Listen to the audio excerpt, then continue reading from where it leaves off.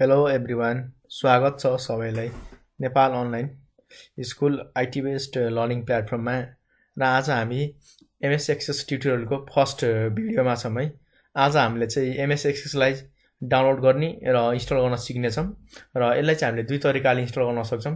त्यो पनि हामी डिटेलमा डिस्कस गर्नेछौँ र त्यति मात्र नभएर आज हामी माइक्रोसफ्ट एक्सेस डाउनलोड गरेर यसको डाटा टाइप के हो र एउटा सिम्पल डाटाहरू चाहिँ हामीले कसरी इनपुट दिन सक्छौँ त्यो कुरा चाहिँ आज हामी डिस्कस गर्नेछौँ। त्यसको लागि भिडियो हेरिराख्नु होला। यति भन्दै आज म के गर्छु तब माइक्रोसफ्ट एक्सेस चाहिँ डाउनलोड गर्न लाग्यो है। ल फर्स्ट उपाय के छ भन्दाखेरि तिमीहरूसँग थोरै बेर पर्खनु होला। हामीले जस्तै म डेस्कटपमा गएँ, प्रथम म एउटा नयाँ फोल्डर बनाउँछु। म डकुमेन्टमा जान्छु। यहाँ म एउटा नयाँ फोल्डर बनाउँछु एमएस एक्सेसको लागि। मलाई फलो गर्नु होला है। एमएस एक्सेस को बनाए हैन। अब यहाँ हेर्नु होला है। प्राय यो हाम्रो एमएस एक्सेस कस्तो हो भन्दाखेरि जति बेला हामीले अफिसहरु इन्स्टल गर्छौं नि, माइक्रोसफ्टको वर्ड भयो, एक्सेल भयो, पावर पोइन्टहरु इन्स्टल गर्ने बेला यो त्यति बेला सँगसँगै इन्स्टल भएको हुन सक्छ। यदि भएको छैन भनेदेखि हामी म्यानुअली पनि गर्न सक्छौं है। जस्तै मैले यहाँ राइट क्लिक गरे हैन। जस्तै अब यहाँ म न्यूमा जान्छु हैन। अब यहाँ हेर्नु होला मसँग माइक्रोसफ्ट एक्सेस डाटाबेस भनेर छ है।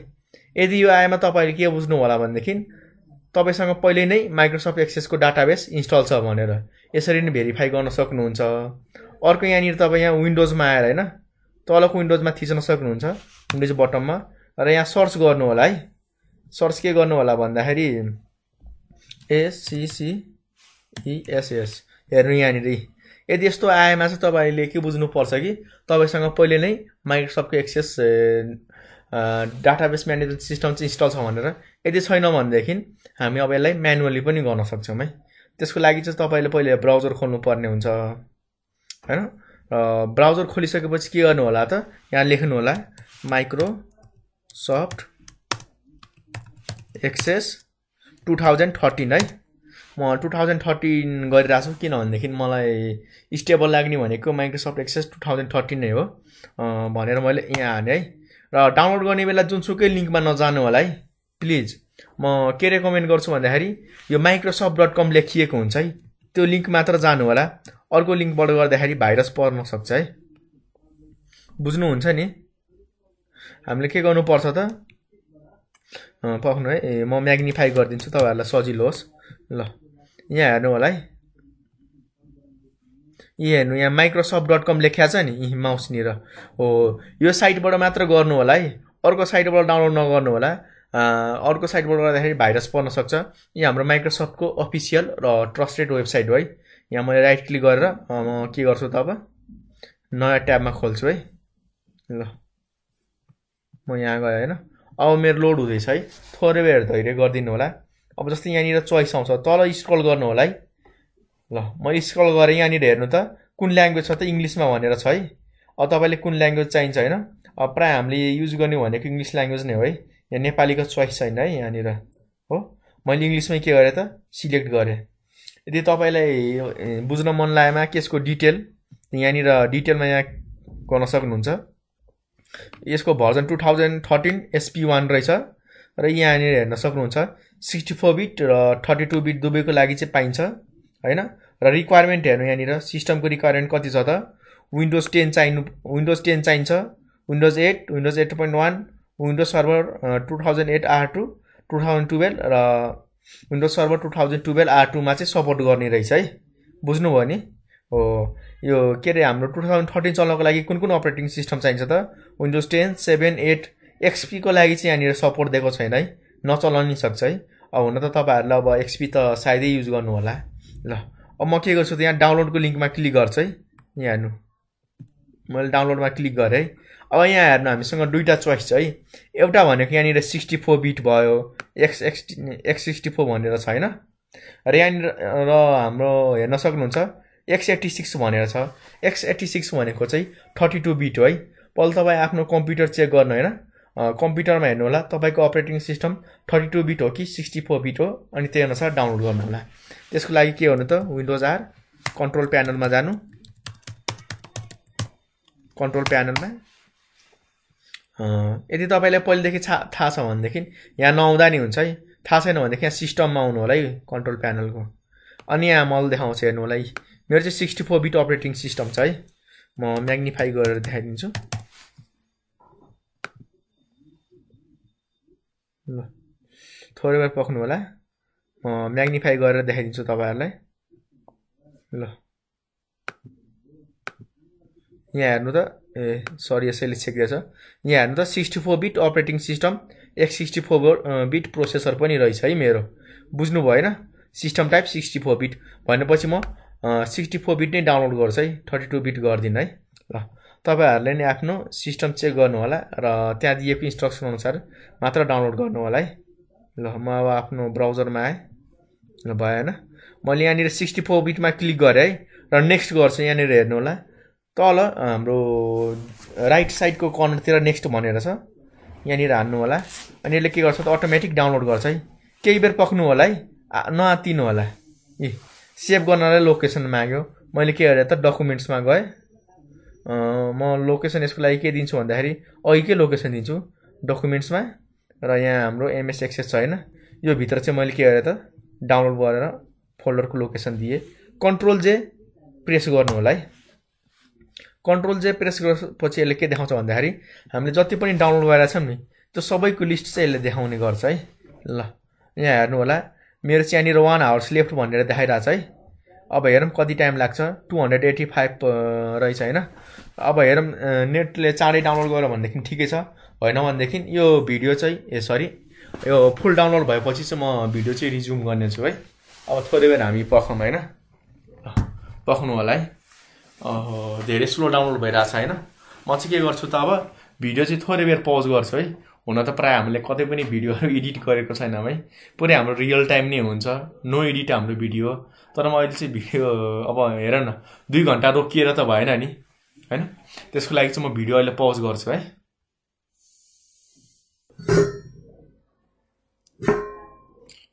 ल नेट फास्ट चल्न थाले। मैले भिडियो रिज्युम गर्दै हाले हैन। किन भन्दाखेरि हुन त मेरोमा पहिलेदेखि नै इन्स्टल छ। मैले डाउनलोड नगर्दा नि हुन्थ्यो। तर अब कति जनाकोमा त प्रि इन्स्टल हुँदैन नि त। त्यसकारण मैले के डिसिजन गरेँ भन्दाखेरि बरु म पनि रियल टाइम नै गरौँ नि त। सबैलाई थाहा होस् न। यदि कसैले इन्स्टल गर्ने बेला के प्रब्लम आयो भनेदेखि म रियल टाइम नै देखाउने छु है। हाम्रो नो एडिटिङ हुन्छ र मेन कुरा चाहिँ के गर्छन् भन्दाखेरि सबैले इन्स्टलेसन सिकाउँछन् के। इन्स्टल गर्न त प्राय हामी सबैले आउँछ। तर हामीले के गर्नुपर्ने हुन्छ भन्दाखेरि मेन कुरो त इन्स्टल गर्ने बेला के प्रब्लम आउँछ, कस्तो कस्तो चाहिँ हामीले इस्युहरु चाहिँ फेस गर्न सक्छौं त्यो कुरा चाहिँ हामीले बुझ्नुपर्ने हुन्छ है। इन्स्टल गर्न त खासै गाह्रो हैन। नेक्स्ट गर्दा नि हुन्छ।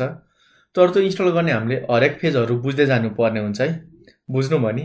सो चाहिँ भिडियो चाहिँ थोरै बेर पनि स्किप नगर्नु होला। तपाईहरुलाई धेरै घाटा लाग्न सक्छ है।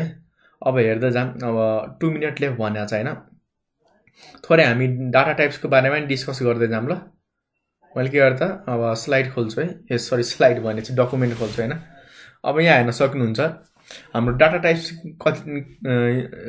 टाइप्स केसँग रिलेटेड त एमएस एक्सेस 2030 सँग रिलेटेड छ है। सरी 2013 र हामीसँग फर्स्ट रहेको छ सर्ट टेक्स्ट। र मैले चाहिँ यो डकुमेन्ट चाहिँ हाम्रो के भन्छन् microsoft.com बाट लिएको है। जुन चाहिँ हाम्रो अफिसियल साइट हो त्यहाँ चाहिँ रियल डाटाहरु हालिएको हुन्छ है। र हामीले सर्ट टेक्स्टमा के हाल्न सक्छौं त यहाँ हेर त अल्फा न्यूमेरिक डाटा। यहाँनिर के भन्न खोजा त एउटा अल्फाबेट छ। अर्को हामीले के हाल्न सक्छौं त नम्बर डाटाहरु इजिली हाल्न सक्छौं है। बुझ्नु भयो नि। जसमा हामीले के हुन्छ त नेम्स र टाइटलहरु प्राय युज गरिरहेका हुन्छौं हैन। अल्फा न्यूमेरिक डाटा युज गरेर र यसको क्यापेसिटी कति हुन्छ त अप टु 255 क्यारेक्टर सम्म हुन्छ हैन। र नेक्स्ट हाम्रो के छ त लङ टेक्स्ट जसलाई चाहिँ हामीले एज अ मेमो पनि भन्छौं है। मेमो चाहिँ पहिले भनिन्थ्यो पुरानो भर्जनहरुमा। अहिले प्राय लङ टेक्स्ट भन्ने नि चलन छ है। र यसले हाम्रो कस्तो डाटाहरु स्टोर गर्न सक्छ त भन्नु होला है। Alpha numeric data. यसले नि अल्फा न्यूमेरिक डाटा नै स्टोर गर्छ भन्न खोजेको। अल्फाबेट र नम्बरलाई नि स्टोर गर्ने काम त गर्छ। तर यसको लेन्थ के हुन्छ त एकदम बढी हुन्छ के। यो अल्फा न्यूमेरिक भन्दा यसले बडी डाटाहरु वा बडी लेटरहरु चाहिँ स्टोर गर्न सक्छ है। हेर्नु यसले यसमा चाहिँ हामीले कस्तो टाइपको डाटाहरु हाल्न सक्छौं त सेन्टेन्सेस र प्याराग्राफहरु चाहिँ लेख्न सक्छौं के। अब प्याराग्राफ भनेपछि इमेजिन गर्नु न कति वर्ड हामीले लेख्न सक्छौं। धेरै वर्डहरु लेख्न सक्छौं है। र माथिको हाम्रो सर्ट टेक्स्ट कहाँ युज गर्छौं त माथि हामीले कलममा टाइटलहरु दिन्छौं नि वान नेमहरु त्यहाँ चाहिँ हामीले युज गर्न सक्छौं है र यसको हाम्रो कति दिएको छ त अप टु 1 गिगाबाइट हेर्नु न 1 GB सम्मको यसले सपोर्ट गर्न सक्छ तर यसको पनि आफ्नो केही न केही हाम्रो कमजोरी भनौं वा लिमिटेसन के छ त but text are limited to the first 64000 character यसले के गर्छ त फर्स्ट 64000 वटा क्यारेक्टर मात्र चिन्न सक्छ है 64000 भन्दा बढी क्यारेक्टर भयो भनेदेखि यसले इग्नोर गर्न सक्छ स्टोर त गर्न सक्छ तर त्यो स्टोर भएको डाटा रिट्रिभ गर्ने बेला चाहिँ इग्नोर गर्न सक्छ है ल यहाँनिर नम्बर छ नेक्स्ट हामीसँग अब नम्बरमा के हुन्छ न्यूमेरिक डाटा हुन्छ है अब न्यूमेरिक भनेको त तपाईहरुलाई थाहा छ हैन जुन हामीले जति पनि नम्बरहरु लिएको छौं 1 देखि 0 देखि लिएर 9 सम्म त्यो भन्दा माथि त 0 देखि 9 को कम्बिनेसन त हो 10 भनौं चाहे 11 भनौं चाहे एनी नम्बर लिगौं हैन त्यो 0 देखि 1 सम्मको नम्बर मिलेरै बनेको हुन्छ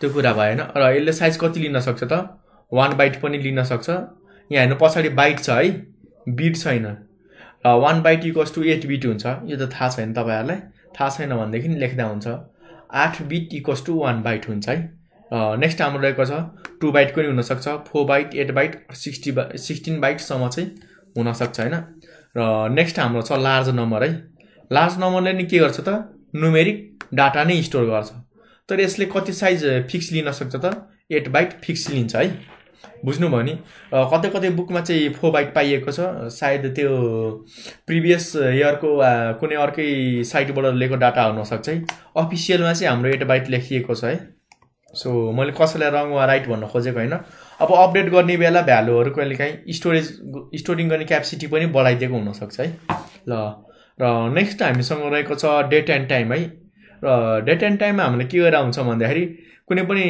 डाटाहरु हामीले डेट र टाइम चाहिँ स्टोर गर्नको लागि हुन्छ के जस्तै कोही मान्छे यो डेट एन्ड टाइम चाहिँ हामीले कति बेला युज गर्न सक्छौं भन्दाखेरि जस्तै कोही मान्छेहरु इन्ट्री गर्छौं नि अफिसहरुमा हैन को कति बजे छिर्यो को कति बजे निस्क्यो भन्न खोजेको को कति बजे अफिस आयो ढिला आयो कि चाँडो आयो हैन और छुट्टी निस्किने बेला चाँडै निस्क्यो कि अलि ढिला निस्क्यो ओभर टाइम गर्यो त्यो सबै कुरा हामीले स्टोर गर्नको लागि डेट एन्ड टाइम राखेर हुन्छौं है हैन र बैंकिङहरुमा त झन् धेरै युज भइरा हुन्छ र यसले स्टोर गर्ने भनेको यसले कन्ज्युम गर्ने भनेको नि 8 बाइट्स अफ मेमोरी है करेन्सी छ हैन करेन्सी त अब सबैलाई थाहा छ हैन ल यसले के गर्छ त monetary data store with 4 decimal places of precision यसले के गर्छ त हाम्रो डेसिमल पछिको 4 वटा प्लेस सम्म पनि यसले प्रिसिजन भ्यालु दिन्छ वा एक्युरेट भ्यालु दिन्छ है बुझ्नु भएन यो प्राय पैसाहरु थिता चाहिँ युज गरिन्छ जसको पनि हाम्रो साइज लिमिट कति छ त 8 बाइट्स भनेर छ है र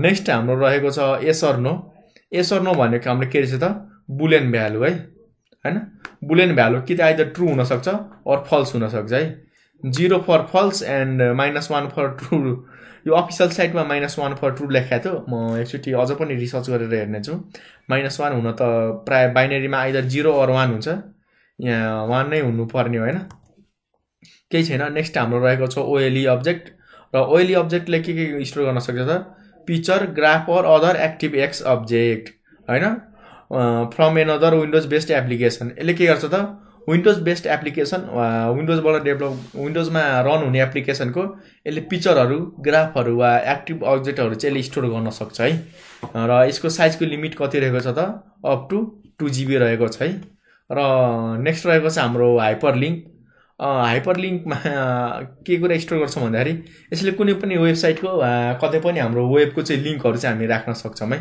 बुझ्यौं नि हैन लिंकहरुको अब यसले के भन्छ भन्दाखेरि each part of hyperlink data type can content up to 2048 character है यसले के गरिरहेछ भन्दाखेरि 2048 वटा क्यारेक्टर चाहिँ इजिली यसले स्टोर गर्न सक्छ है नेक्स्ट हाम्रो छ एट्याचमेन्ट क्याल्कुलेटेड र लुकअप विजार्डको चाहिँ हामीले पछि कुरा गर्ने छौं अहिले चाहिँ हामी एट्याचमेन्ट सम्म चाहिँ मात्र जाम एट्याचमेन्टमा के भनिएको छ त इन्सर्टिङ files pictures documents spreadsheets or charts हेर्नु यहाँनिर हामीले OLE अब्जेक्टमा पनि हामीले पिक्चर ग्राफहरु नै युज गरेका थियौं यसमा पनि फाइलहरु नै छ तर फरक के छ भन्दाखेरि एट्याचमेन्ट चाहिँ हामीले म्यानुअली प्राय गरिरा हुन्छौं हैन हामी लोकेसनबाट दिइरा हुन्छौं भन्दाखेरि OLE हरु चाहिँ प्राय विन्डोज बेस्ड एप्लिकेसनबाट हाम्रो विन्डोजमा रन हुने एप्लिकेसनहरु चाहिँ राखिरा हुन्छन् है ल यसको नि साइज उति नै छ अप टु 2 GB अब हामी हेरौं त हाम्रो डाउनलोड चाहिँ कहाँसम्म भयो है हो 10 मिनेट लाग्यो एकछिन थोरै बेर पर्खनु होला म यसलाई के गर्छु भन्दाखेरि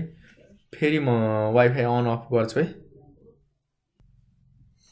ल मैले चाहिँ ठ्याक्कै वाइफाई अन र अफ गरेँ है अब कति देखायो त्यसले 26 सेकेन्ड रहेछ थोरै बाँकी छ अब हाम्रो धेरै टाढा छैन है अब त्यति त वेट गरियो 10-15 सेकेन्ड त गर्न अवश्य सकिहालिन्छ हैन र यो हाम्रो एक्सेस हेर्नु होला यहाँनिर नाम छ है यहाँनिर हेर्नु है डाउनलोडको लिंक पनि दिएको छ यदि डाउनलोड गर्दा गर्दै केही प्रब्लम आएर फेरि डाउनलोड रिज्युम भएन भनेदेखि यहाँनिर नि क्लिक गरेर तपाईहरु फेरि डाउनलोड गर्न सक्नुहुन्छ है यहाँ https लेखेको छ हैन हो यो लिंकमा चाहिँ फेरि ट्याप गरेर के गर्न सक्नुहुन्छ त डाउनलोड गर्दाखेरि फेल भएको केसमा चाहिँ तपाईले फेरि यहाँनिर गएर चाहिँ रिडाउनलोड गर्न सक्नुहुन्छ है बुझ्नु भयो नि ल मेरो चाहिँ डाउनलोड कम्प्लिट भएन म चाहिँ यहाँ सो इन फोल्डरमा गए डाइरेक्ट मेरो फोल्डरको एक्सेस नै यहाँनिर हेर्नु है अब यसलाई चाहिँ के गर्नु होला त राइट क्लिक गर्नु होला हैन हुन त धेरैलाई आउँछ होला तर म चाहिँ सबैलाई पुग्ने गरी सबैलाई हुने तरिकाले चाहिँ म सिकाइदिन्छु है ल एक्सेस रन टाइम भएन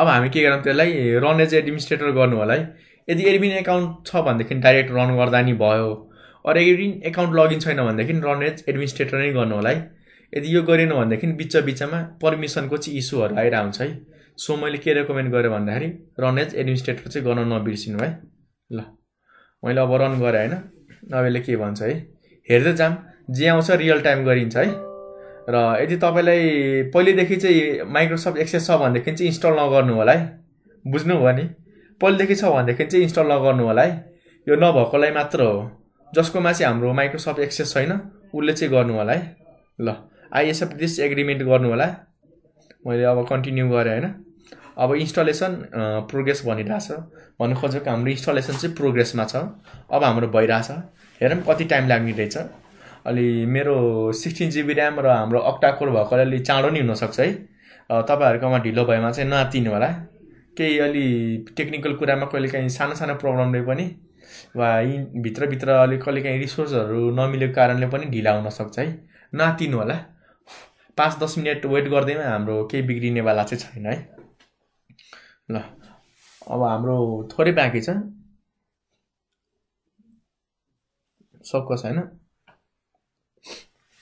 ल अब हामी आफ्नै डाटा टाइप पाउँ न त के कुराहरु बाँकी थियो हैन त्यो कुरा हामी सकौं न र नेक्स्ट हामीसँग क्याल्कुलेटेड र लुकअप विजार्डहरु छन् है र यिनीहरुको बारेमा मैले भने त्यो पछि डिस्कस गर्ने छु है र यो हाम्रो यसको लागि चाहिँ तपाईहरुले कहाँबाट डाउनलोड गर्न सक्नुहुन्छ भन्दाखेरि यो डाटा microsoft.com बाट लिन सक्नुहुन्छ data types used in MS access हान्नु होला साइटमा र 2013 कै सिलेक्ट गर्नु होला यदि 2016 इन्स्टल गर्नु भएको छ भनेदेखि त्यहाँ चाहिँ 2016 लेखेर चाहिँ सर्च गर्न चाहिँ नबिर्सिनु होला है बुझ्नु भएन ल अब हाम्रो प्रोग्रेस हेरौँ त कति छ लगभग हाम्रो आधी भइसक्यो हैन म चाहिँ थोरै बेर पज गर्दै है किन भन्दाखेरि सबैको टाइम सेभ गर्नु पर्यो हैन टाइम त हाम्रो अमूल्य छ नि त ल फाइनलै हुने थालिसकेको छ एकैछिनमा ल मैले यसलाई चाहिँ क्लोज गरे है भयो हैन अब मेरो के भयो त सक्सेसफुली इन्स्टल भयो है र प्राय यो एकचोटी इन्स्टल गरिसकेपछि चाहिँ प्राय रिस्टार्ट चाहिँ गर्नु होला है एकचोटी कम्प्युटर रिस्टार्ट गर्न त आउँछ हैन यहाँ विन्डोजमा जानु होला र यहाँनिर हाम्रो रिस्टार्टको अप्सन हुन्छ यहाँनिर मैले चाहिँ गरिन है ल र रिस्टार्ट चाहिँ रेकमेन्डेड छ है किन भन्दाखेरि मेरोमा पहिलेदेखि नै इन्स्टल थियो नि त त्यही भएर मैले गरिन हैन अब एउटा फोल्डर बनाउनु होला एमएस एक्सेस भनेर र जति पनि आफ्नो प्रोजेक्टहरु गर्नुहुन्छ जति पनि असाइनमेन्ट गर्नुहुन्छ सबै त्यही सेभ गर्नु होला है अब मैले अब यहाँ के गर्छु त सर्च गर्छु हैन SCCESS भनेर भयो हैन ल अब मैले यसलाई के गर्छु त ओपन गर्छु है अब हेरौँ हुन त नयाँ बनाएर गर्दा नि हुन्छ भन्न खोजेको यहाँनिर तपाईले राइट क्लिक गरेर न्यूमा गएर एक्सेस डकुमेन्टमा गएर के रे ओपन पनि गर्न सक्नुहुन्छ है यसमा दुईटैबाट एउटै नै आउने चाहिँ हाम्रो ल भयो हैन म चाहिँ पुरानै ठाउँमा आए तोक्नु होला एक्सेस छैन म एक्सेस अन गरे है ल अब यहाँ हेर्नु हामीसँग चोइस छ है ब्ल्याङ्क डाटाबेस अहिले हामीले के गरिरा छौं त एउटा नयाँ डाटाबेस बनाइरा छौं अहिले यतातिरको नहेर्नु होला है हामीले यतातिरको पछि धेरै पछि युज गर्नुपर्ने हुन्छ है ल ब्ल्याङ्क डाटाबेसमा म के गर्छु त्यहाँनिर क्लिक गर्छु हैन अब यसले देखायो डाटाबेसको नाम के राख्ने भनेर यहाँ भन्दै छ है मलाई पक्न म म्याग्निफाई गर्दिन्छु हामीले थोरै बुझ्नु पर्ने हुन्छ। आज चाहिँ हाम्रो इन्ट्रोडक्सन पार्ट हो है। आज हामीले थोरै बुझ्नेछौँ यो माइक्रोसफ्ट एक्सेसले चाहिँ कसरी काम गरिरहेको छ भन्ने कुरो। त्यसकारण नआत्तिनु होला। जस्तै यहाँ हेर्न सक्नुहुन्छ नाम भन्दैछ, मैले यसको नाम के राखिदिए त सी कम्प्युटर भनेर राखिदिए हैन। ल अब यहाँ क्रिएटमा क्लिक गर्नु होला है। यहाँ क्रिएटमा छ हैन। ल अब क्रिएट हुन्छ है, आफै ओपन हुन्छ हैन।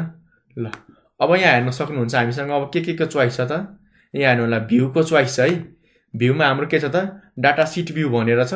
अर्को हामीसँग के छ त सरी यसले चाहिँ टेबल क्रिएट गर्नु भनेको छ। हामी नेक्स्ट भिडियोमा चाहिँ क्रिएसनहरु गर्नेछौँ है। यहाँनिर चाहिँ डिजाइन भ्यूमा छ। यहाँनिर चाहिँ तपाईहरुले अब डिजाइनहरु वा नयाँ टेबलहरु क्रिएट गर्न सक्नुहुन्छ। यो होम भयो। यहाँनिर चाहिँ हाम्रो नर्मल फन्टहरुसँग रिलेटेडहरु हुन्छ, कस्तो फन्ट युज गर्ने, कस्तो कलरिङहरु गर्ने हुन्छ हैन। र यहाँ हामीले क्रिएटमा हुन्छ हामीले के बनाउनु पर्ने हो, टेबल बनाउनु पर्ने हो, टेबलको डिजाइनहरु वा फर्महरु हामीले बनाउँछौँ हैन। फर्मको नयाँ डिजाइन कसरी बनाउने, पुरै एकदम क्लीन भन्न खोजेको पुरै सफा हामीले म्यानुअली चाहिँ यहाँ बनाउनको लागि चाहिँ हामीले ब्ल्याङ्क फर्ममा गर्छौँ। र फर्म डिजाइन र फर्ममा हामीले के गर्छौँ भन्दाखेरि पुरानै बनेको फर्मलाई चाहिँ हामीले एडिट गर्नु परेमा फर्म डिजाइन वा फर्ममा गर्छौँ। यदि हामीलाई नयाँ चाहिएको छ भनेदेखि हामी ब्ल्याङ्क फर्म चाहिँ बनाउन सक्छौँ है। र नेक्स्ट हाम्रो रहेको छ रिपोर्ट है। तपाईहरुलाई यहाँ चाहिने भनेको मेन रिपोर्ट र फर्म है तपाईको सिलेबसमा भएको। सो मैले फर्म र यहाँ रिपोर्टको मात्र सिकाउने छु है। रिपोर्टमा हामीले के गर्न सक्छौँ त यहाँनिर इजिली रिपोर्टहरु बनाउन सक्छौँ है। आजको लागि यति नै गरौँ होला। हामी भोलिदेखि चाहिँ आफ्नो प्र्याक्टिकल सुरु गर्नेछौँ। र यसमा हामीले के सिक्यौँ भन्दाखेरि माइक्रोसफ्ट एक्सेस हामीले अफिसियल साइटबाट कसरी डाउनलोड गर्ने र माइक्रोसफ्ट एक्सेसमा युज हुने डाटा टाइप्सहरु चाहिँ के हुन् त्यसका बारेमा हामीले डिटेलमा डिस्कस गर्यौँ है। सो आजको लागि म यति नै गर्छु। नेक्स्ट भिडियोमा हामीले भेट्नेछौँ। यति भन्दै मैले के गरेँ त आजको भिडियो चाहिँ मैले इन गरेँ। भिडियो हेर्दैकोमा चाहिँ धेरै धन्यवाद है। च्यानल लाइक, सब्स्क्राइब र शेयर गर्न चाहिँ नबिर्सिनु होला।